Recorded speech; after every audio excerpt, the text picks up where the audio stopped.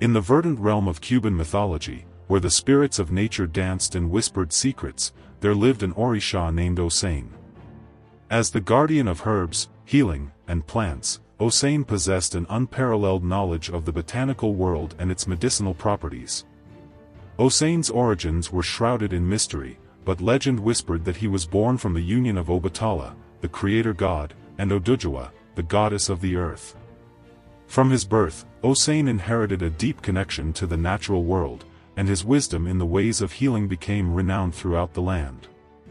Osain's appearance was as enigmatic as his origins. He was often depicted as a wizened old man with a long, flowing beard and piercing eyes that seemed to see into the very essence of things.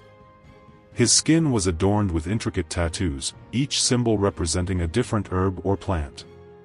Osain's abode was a secluded forest, where he tended to his vast collection of medicinal herbs. The forest was a sanctuary, a place where the sick and injured could seek refuge and find solace. Osain's knowledge of plants was so profound that he could cure any ailment, from the common cold to the most deadly diseases. One day, a young woman named Oya fell gravely ill. Her body was racked with fever, and her spirit was fading. Desperate for help, her family carried her to Osain's forest. Osain examined Oya with a keen eye, and after consulting his vast knowledge of herbs, he prepared a potent potion. With gentle hands, Osain administered the potion to Oya. Within moments, her fever began to subside, and her spirit slowly returned. As the days passed, Oya's health steadily improved, and she eventually made a full recovery. Word of Osain's miraculous healing abilities spread throughout the land. People from far and wide flocked to his forest, seeking his wisdom and remedies. Osain never turned anyone away, and he always shared his knowledge freely. However, Osain's generosity came at a price. He demanded respect for the natural world and its inhabitants. Those who abused the plants or animals under his protection would face his wrath.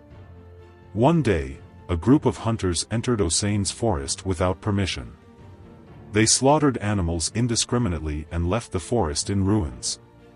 Osain was furious. He summoned his animal companions, and together they chased the hunters out of the forest. From that day forward, Osain's reputation as a protector of the natural world was firmly established. He became known as the guardian of the forest, and all who entered his domain knew to tread lightly.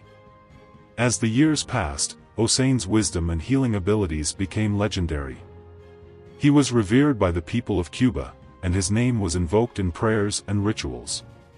Osain's legacy lived on long after his physical departure from the mortal realm. In the hearts and minds of the Cuban people, Osain remained the orisha of herbs, healing, and plants. His spirit continued to guide and protect those who sought his wisdom and respected the natural world. And so, in the verdant forests of Cuba, the legend of Osain, the wise and benevolent orisha, was passed down from generation to generation, a testament to the enduring power of nature and the healing touch of the divine.